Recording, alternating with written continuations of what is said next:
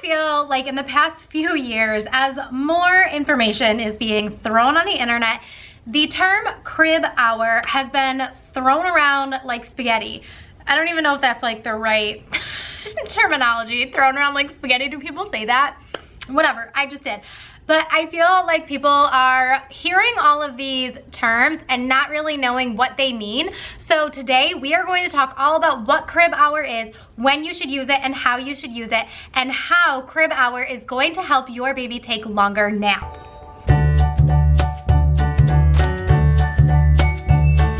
I know short naps can be a pain in the butt, but I am here to tell you guys today how crib hour is going to help your baby stretch your naps longer. Hey guys, my name is Missy Yando. I'm the owner of Slumber and Bloom. I'm a certified pediatric sleep consultant with over 15 years of experience helping hundreds and hundreds of families. And today I'm gonna help you with your baby's short naps.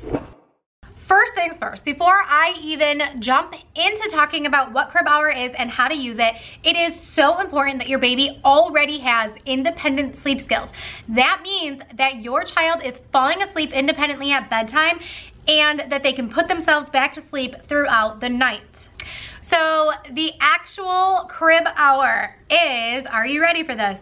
It is when your baby is in the crib for 1 full hour from the time of sleep onset. So, for example, if you put your baby in the crib at 8:45 a.m. for their first nap and they fall asleep at 9 a.m. but they wake up at 9:45 a.m., you do not get them out of the crib until, say it with me, 10 a.m. So that means, yes, your baby is in the crib for 1 hour and 15 minutes, but crib hour is speaking directly to the 60 minutes that your baby is in the crib from the minute they fell asleep. Now, the purpose and the point of this is that your baby is being left in the optimum sleep environment in order to fall back asleep and learn how to connect their sleep cycles at nap time. So like I already said before, your child needs to have this independent sleep skill at night and throughout the night before you can use this at nap time. A lot of times people will do night training and nap training at the same time, but if you are dealing with a major sleep debt or a very overtired child, I highly recommend only doing bedtime and through the night first, letting them catch up during the day, and then once their night sleep has consolidated, by jumping into naps next.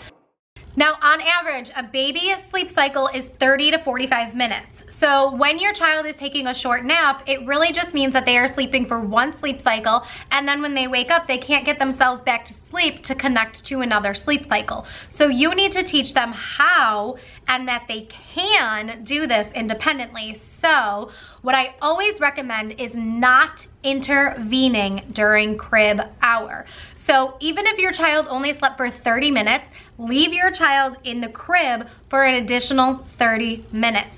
They need to be in the perfect sleep environment in order to fall back asleep independently, connect another sleep cycle, and take a solid nap.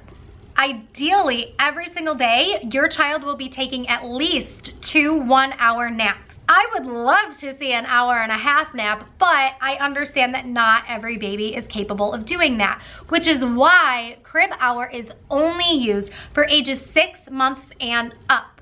Okay, so anything under 6 months old, we don't use crib hour because biologically naps are not regulated until 6 months old. So there's just no possible way that using crib hour is going to be productive before 6 months old. So the next most commonly asked question when it comes to crib hour is, when does their wake window begin?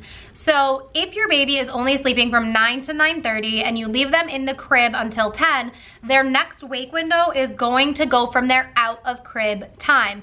A lot of times you will see some abbreviations in the sleep training world like ST equals sleep training, and OOC means out of crib.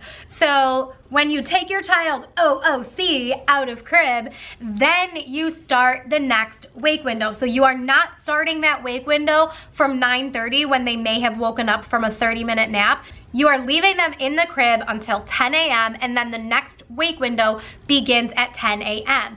Now, Leading to another question that parents might ask, well, isn't this going to make my child overtired? Isn't this going to make my child's wake window a half hour longer than it should be?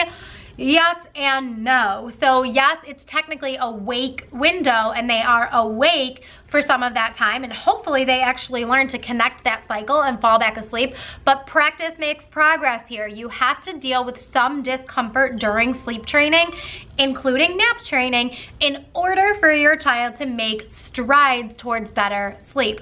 So leaving your child in the crib for that extra half hour, 15 minutes, whatever it may be, is going to encourage them to fall back asleep, but they're also still getting rest.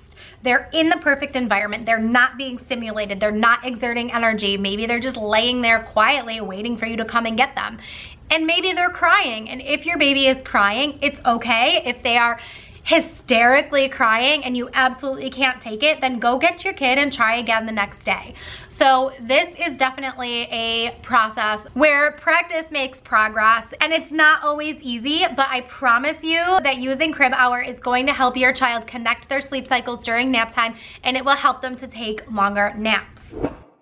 Now, I do have a free download for a guide to naps in the description box. Click the link down below and put in your info so I can send it to you in your inbox. You are going to get a chart that is going to describe every single age and everything that you can expect for naps at that age. It's really important to have realistic expectations of baby sleep and not to just expect everything to be perfect all the time. Remember that progress is not linear. You're gonna have ups and downs. There's gonna be hills and valleys, and you have to put the work into it. And it's important to know what is actually realistic and to have realistic expectations. I hope that you guys enjoyed this video. Click this playlist over here for more baby sleep training advice. Click this button over here to subscribe to my channel, and keep blooming.